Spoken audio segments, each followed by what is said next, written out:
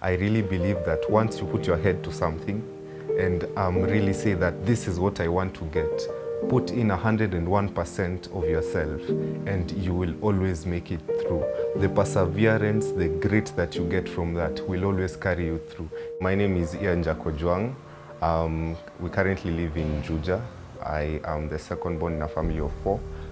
Currently my mother is the one taking care of us. My father passed on in 2012 from kidney failure. And since then, my mother has really been working hard in order to keep us going. I have 3 siblings, an elder brother called Donaldo, who is currently studying in Turkey. 2 younger sisters, Michelle and Cindy. Cindy is in class 7 and Michelle is in class 5. Losing my father in class 7, it was a really hard time.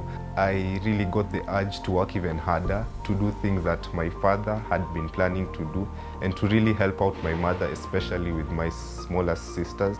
I must say losing my husband was the greatest challenge I experienced, because financially,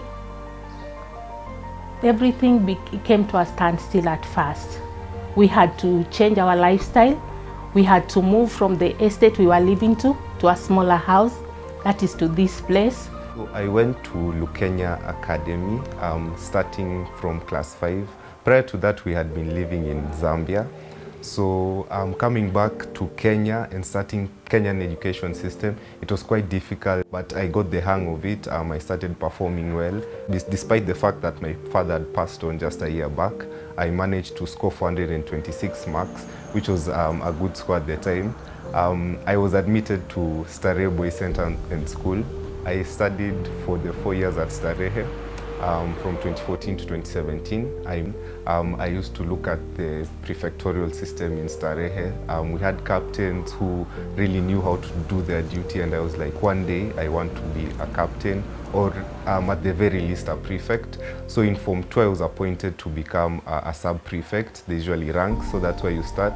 And Form 3 I was promoted. I became a full prefect, and that was a very good time for me. My feeling about it and scoring an A, obviously it felt great, and especially during this era where the A's are very few. On the aspects such as punctuality, I was a very punctual student.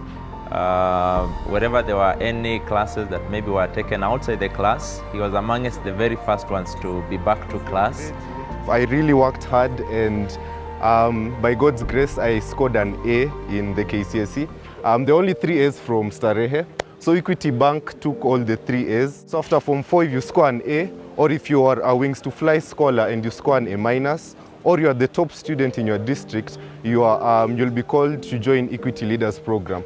So look at your friends, know that each and every one of them has a different plan. And for me, that plan was to go to a very good university. I started working at Thika branch, and it was mind-blowing. Starting to earn a salary immediately after Form 4, it was very exciting, but at the same time, we were told numerous times that we had to be very careful how we use the money.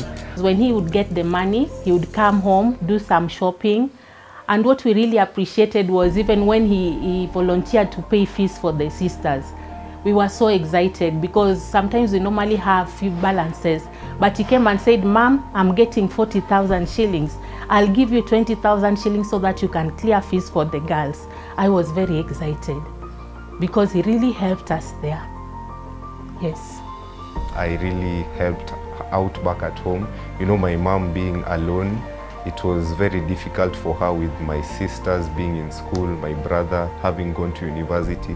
So it took a big load off her, so she did not really have to worry about me in terms of being taken care of, getting transport every day.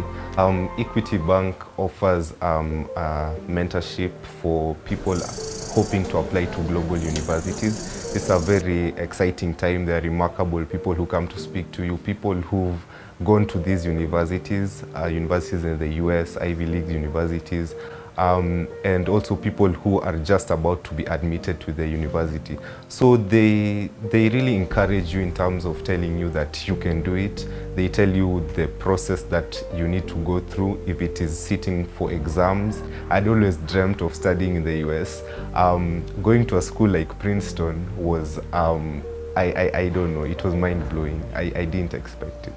I have interests in computer science and interests in economics. I would like to seek formal employment for a short while after my university life, but I am very excited about entrepreneurship and self-employment, so I hope that one day I'll be able to start my own company. For me, it's just the beginning. That's what I always say. There is so much more ahead of me that I have not yet seen, I have not yet tackled, and I hope that as I continue, I can inspire people and I can continue being inspired to do great things.